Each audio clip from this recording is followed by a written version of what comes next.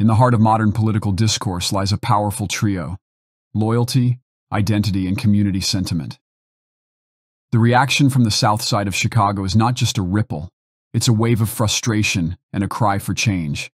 These residents, long anchored in the Democratic camp, are now questioning the promises made, feeling the weight of economic and social hardships that seem to go unheard. Their desire for genuine, impactful leadership is palpable. They're searching for someone who truly sees them, someone who can deliver more than just words, a leader who breathes life into the hope for tangible, lasting change. I vote for Trump. I go for Donald Trump. I go for Trump. Who are you voting for in 2024? Trump too. And why is that, man? He the best president ever. Has Barack Obama done anything for around here? And He never did anything since he been in office. Yeah. And I'm glad he out. Trump the best. Barack Obama, I ain't got no message to him. I don't mess with Barack Obama. Yeah. No, I'm a Trump supporter. Trump do more for black people and care more about black people. And Barack Obama ain't black. Just to let that be known. What about Kamala Harris? I don't f with her either. All Trump. Trump all day. What's your message to Donald Trump today? Keep going. Keep going. Come get us, man. We waiting on you. I'm a Trump supporter, man. We gonna keep this going. Trump, he a real businessman. I'm a real Republican, man. I want Trump back in office second term. What would be your message to Barack Obama? Well, pump some money in here. Pump some money like Trump, you know? Your message to Donald Trump? Come on, man. Get us to the Super Bowl, bro. Make America great, man. That's all I can say. Make America great. Everyone's so friendly around here. Yeah. Everyone's so friendly around here.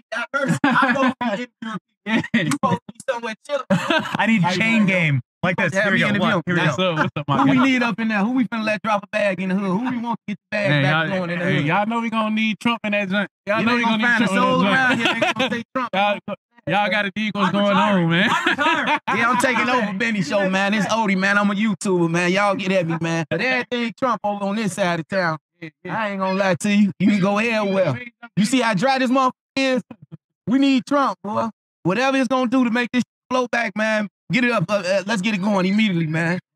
Benny, who you going for, Benny? My president is making America great again, Donald Okay, Trump. I'm going with Trump too. We locked in. That's what I'm talking about, man. Amazing. I need the job with you, man. I love Chicago. It's my long lost twin, man. Separated at birth, man. Better tattoos, better style, better hair, We both good looking though, man. That's all that counts, man. better Ball. teeth, and a better ride. All right. The winds of political loyalty are shifting in southern Chicago, a region once solidly Democratic. The growing support for Donald Trump and the disillusionment with Barack Obama and Kamala Harris are more than just political statements. They are a resounding declaration of dissatisfaction. The recent public sentiment reveals a deep-seated belief that the Democratic administration has fallen short, especially for the working class and minority communities. This pivot towards Trump is not just a plea for change, but a yearning for stability, a longing for leadership that resonates with strength and effectiveness, a leadership that these communities feel has been missing for too long.